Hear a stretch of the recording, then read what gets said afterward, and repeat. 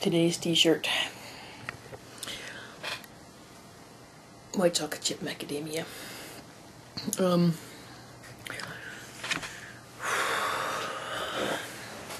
Just waiting for the computer to boot up. I was telling my mom a story about many years ago at Halloween. I'd carved the Microsoft logo on one pumpkin and XP on a smaller pumpkin that sat beside it because the operating system had been announced and hadn't been released yet. So it was actually the most popular set of pumpkins on the house that year.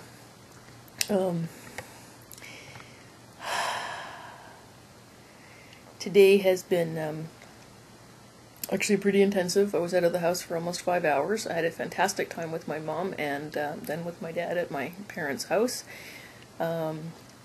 Doing the garden segments with my mom really lets me know where I get it from. And anyways, today, I think August 21st, 2013 is the first day I can say that today I actually had fun. I really enjoyed driving the loaner vehicle, and that is a completely new experience for me because I get normally it's a smaller vehicle than what I have, and I don't like being in small vehicles, and it stems from fears of car accidents, and I've actually been in quite a few in the larger vehicles that I've been in, GMC Sierra 2500 and Buick Century that I had. You know, actually it's funny, most of the cars I've ever owned have actually been GM, but I was so upset when they canceled Saturn in Canada, and that I'm not looking for a car, but I actually canceled getting GM points even just because I can't see myself.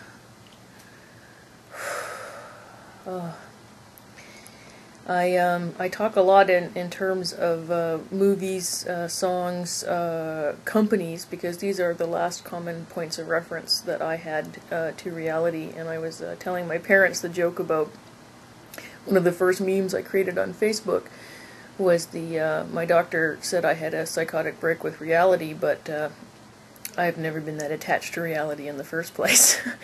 It's part of that is that being that writer outside observer, and just from the very extroverted personality that I used to have, as you can see from the various pictures and things that I share from my photo albums. And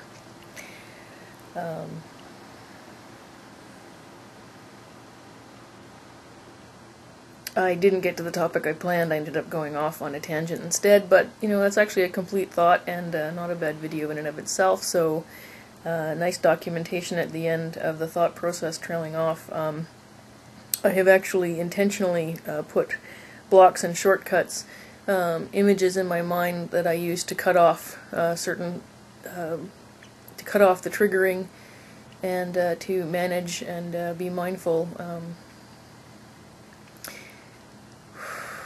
Oh, I've only got 4 minutes, so I'm actually still good. I try to keep it so the videos don't break anymore, and each one is a complete one, and to try to make shorter videos also as a part of the mindfulness and cutting it up and putting in more breaks, and mostly breaths. Because I get excited, my mind starts racing, and this has always been a big challenge for me, is with my handwriting being as poor and as scrawl as it is because my hand tries to keep up with my mind. And having been a legal secretary and having done dictatyping, it's very easy to process streams of text without taking it in, and that it's actually because you can't really get involved with what's being said. You've just got to get the words out, and you can't think about what they mean. And it's a very different skill set from you know, being a poet and responding to words in that economical, meaning, nuanced, rich with symbolism. So part of it has actually been rebalancing skills and processing. Okay, I'm feeling a lot of shifting in my fluttering. And as I said that part about the different modes of thought, I could actually feel my brain then actually reconciling them. So now I can actually transition. I've been sort of operating without a clutch in car terms. I actually that's a good one. One of the first vehicles I had was actually a Nissan King Cab, small pickup truck, and the clutch plate was actually worn so thin that the guys could see through it. They said they'd never seen a transparent clutch plate before. I could actually start that thing in third gear, and so I actually try to do a lot better maintenance and on cars, which is why mine is back in the shop. And I always have a good time at Springman Saab when I go there, and I shot some more video, and I'll be blogging about that. And had a fun time at the 2Es, and got a lot of footage, and got a lot of quick shots, so I could talk. I can create a lot of blogs from that. When I go out, I try to maximize what I do, and I had talked about the conversation I had with the lady at the IHOP on another video, and she can't breathe because she's got a lung disabling problem, so she's having to use oxygen. But I'm actually constantly suppressing hyperventilating, and because I'm constantly managing. I'm right now this moment managing a panic attack, and